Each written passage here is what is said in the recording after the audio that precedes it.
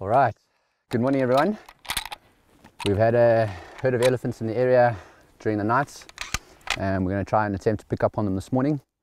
We've hit a bit of a ridge line here. We've heard the elephants, the herd below us, and we can hear them feeding, a little bit of movement. So we've given ourselves a little bit of distance and we're actually going to try and walk in, get a decent, safe approach. Beautiful sun rising in the background. Nice chilly morning. Lovely chilly morning, yes, Bit yes. fresh. But we're going to try and work it. We've got a lovely hill. As I say, we're going to work a lovely hill, try and get the herd below us, and actually spend a little bit of time with these amazing creatures this morning. Does look like the breeding herd as well. Looks like it. Couple bulls following. So let's see what we can do.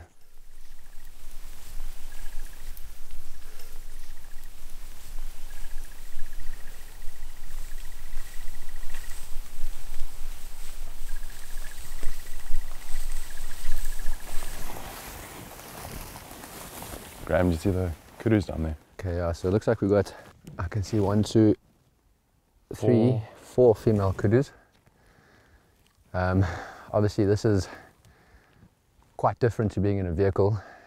Just with us being in this upright posture, they can see us as a human, as the apex predator of the environment. You already see them starting to move off compared to a vehicle where they'll actually stand around quite a bit. Unfortunately, we can also look at this as what we call a secondary disturbance. We've already said that we've potentially got a herd of elephants below us, and what we don't want to do is spook another animal to run off and potentially scare those animals off or alert them to our presence. So a couple of elephants, you can see 1, 2, 3, about 4, 5 members of the herd up on the hill over there. Just like us, they're trying to find a bit of sun this morning. Trying to warm up a bit. So it's perfect for now. We're going to have them on the opposite hill.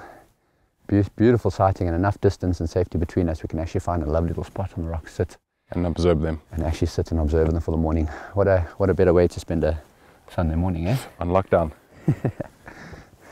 So we see a lot of the time with herds, especially once these big breeding herds get very, very large, you actually do find the herd splitting. Correct.